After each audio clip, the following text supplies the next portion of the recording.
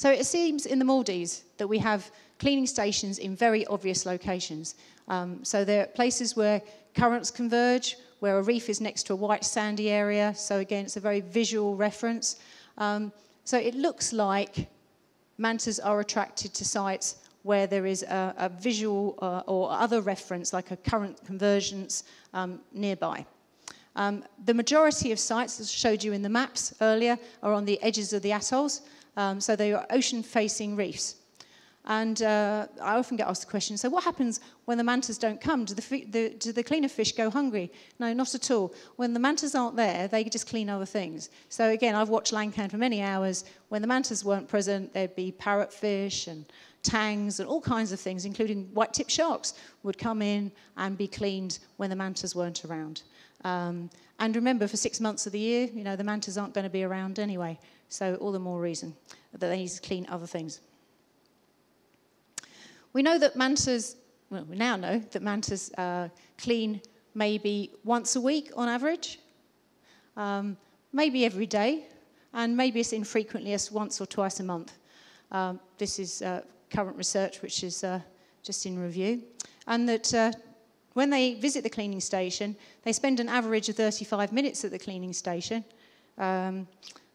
but can spend up to nearly 4 or 5 hours. And will only spend a couple of minutes. I would imagine that probably if they're only spending a couple of minutes, 5, 10 minutes at the cleaning station, it's possible that the presence of divers may have disturbed them. But certainly, you know, we can see there's a lot of mantas spending 20 minutes, and I said on average it's kind of 35. But we can certainly say that a cleaning session lasts for around 20 minutes. Okay, but some manta rays do spend 4 or 5 hours.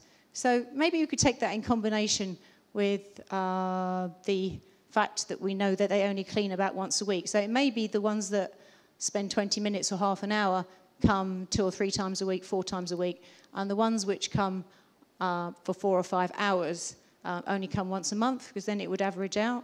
Again, more research required, but they do clean relatively frequently. But unlike reef fish, which clean every day and many times each day, but usually only for a few minutes at a time, mantas tend to clean in, for a period of, say, 20 minutes, half an hour, let's say. That would be a realistic appraisal.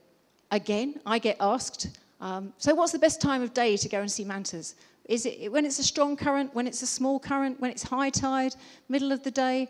And I have to say, every cleaning station is different, and it's very difficult to generalise. So at some cleaning stations, the manta rays like strong current, and other places they will not attend the cleaning station if there's a strong current. I would generally say that the morning and the middle of the day are the best times to see mantas, but at certain cleaning stations they're present all the way through till 4, 5, even 6 o'clock in the evening. So it's very much cleaning station dependent. Okay, so this is actually shot at Don Carlo, which is in North Arry. And this is a reef flat and a side of a tila. And this area is usually on the downside of the current. And although it's very hard to see, this flat area, which looks very barren, is actually completely covered in blunthead wrasse. There's just thousands and thousands. Can you see these little dots in the water? These are nearly all blunthead wrasse. So there are literally thousands buzzing around on the bottom. And the mantas usually swim in from the ocean, and as you can see, they're just hovering over the cleaner wrasse. At this site, there's usually a bit of current, so what they normally do is swim facing into the current, which is what these ones are doing, and then they circle, so that they're swimming away from the cleaner fish and then coming back into it, so that they're swimming into the current so that they can oxygenate, because whilst they're being clean, they also need to breathe. So the manta opens its mouth just slightly to allow water into its mouth. That's not to breathe. This one is actually relaxed enough that it's actually opened its mouth to allow the cleaner fish into its mouth. Okay, so this one is now hovering slowly, and you can see all the cleaner fish, mainly blunthead wrasse, all over the manta.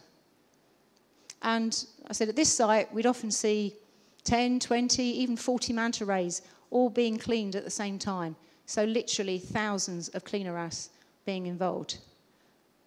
The trouble is with this site, there's nothing very obvious. The reef is very kind of broken up, sort of sandy, rocky. There's no pretty reef. there's nothing obvious which would indicate that this is a cleaning station area. And at the moment, like I said, this site, mantas aren't visiting anymore. And this is, I don't understand why, what has happened.